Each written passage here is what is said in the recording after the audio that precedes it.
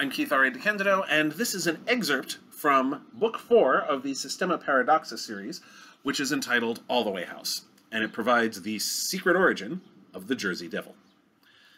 This sequence takes place in January of 1909 in the city of Camden, New Jersey, and features Josiah Clevenger, who is a slayer, a supernatural hunter for hire, and he has just been hired to track down a creature that is alternately called the Leeds Devil or the Jersey Devil, which has been sighted all over central New Jersey and eastern Pennsylvania at this time.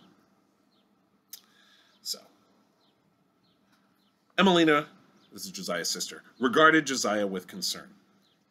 "I take it that fancy-dressed gentleman had work for you as a slayer?" Josiah nodded. "And it seems this creature that has everyone all a Twitter might be real as well." He shared Grimwade's story of Campbell Spielman's henhouse intruder. "I shall need to hire a horse and then travel to the places where the devil has been sighted."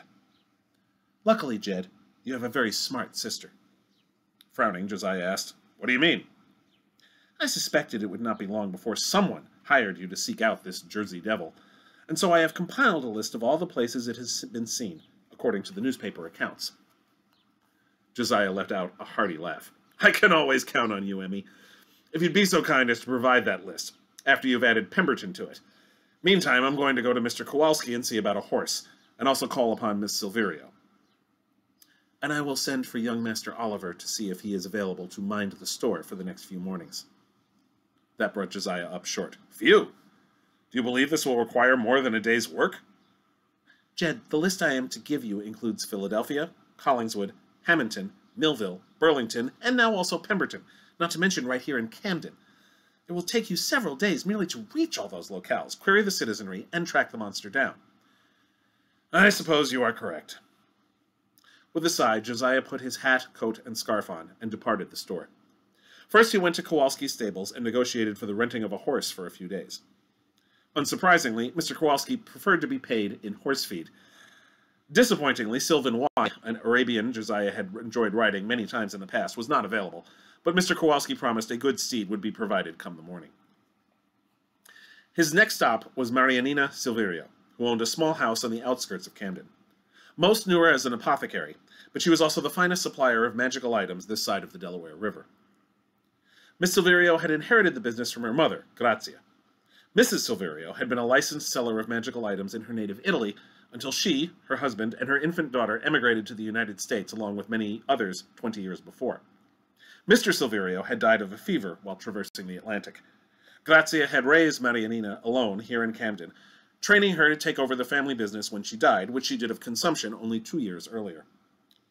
While Josiah had not wished ill on Grazia truly, he was grateful that he now only had to deal with her daughter.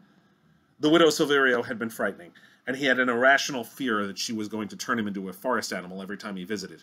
He had no such fear now, visiting her daughter.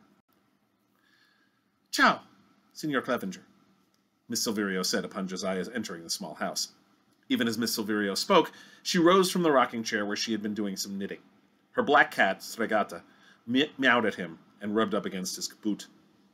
"Good day to you, Miss Silverio," Josiah said as he reached down to rub Sregata's head.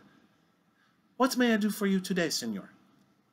"Have you heard the tales of the Leeds Devil?" Shrugging, Miss Silverio said, "I have read the accounts in the newspapers." "Well, it would appear to be real." "Which one?" She let out a musical laugh. "As I say, I have read the accounts in the newspapers, and I have found that no two of them are the same." "I cannot say for sure, but I have a client who has seen it, and is willing to provide a drawing of what he saw. What I need from you is something that will allow me to either bind it or harm it, preferably both." Miss Silverio let out a slight hissing noise. "I know not what the creature is, so I know not how to bind it. As for harming, I have found that silver is often pericoloso, harmful to I mostri." Josiah had been afraid of this, but he had to at least try. "In that case, I will require a box of silver 44 caliber rimfire." "Ah, still using the Henry rifles, sir. See?" "It has served me quite well, more so when armed with your silver ammunition." "Is it always that you kill what you hunt?" "We are called slayers for a reason, Miss Silverio," Josiah said gravely. "What we hunt are creatures of the devil, trying to do harm to good people. It is my function to stop them by any means necessary. Those means often require the use of my Henry rifle." Are we not people of reason who may talk and find a solution? This is war, Josiah said. He didn't add a war that has gone on for millennia. See, and wars end when men sit at a table and bargain over the terms of peace. If Scripture teaches us nothing else, Miss Silverio, Josiah said quietly, it is that attempts to bargain with satanic forces always end badly. She smiled then. And yet you speak well, Signor. Most slayers would find my questions offensive and tell me to, how did that one gentleman put it? Ah, yes, be quiet and fetch my magic, woman. Disagreeing with someone is no excuse for being impolite to a lady, Miss Silverio. He bowed slightly. She inclined her head with a smile. Grazie. I will now be quiet and fetch your magic. To find out more, check out Systema Paradoxa All the Way House, which actually takes place in 3 different time periods, in 2020, in 1909, as you heard, and also in the middle of the 18th century. Thank you very much for watching. Hope you enjoy the book when you pick it up. You can get it from eSpecBooks.com. Go to the Square site from there. You can order from any online book dealer, and it also comes as part of a subscription to the Cryptid Crate. You can check me out online at DeCandido.net, which links to all the various places you can find me online, including my Patreon at patreon.com/crad.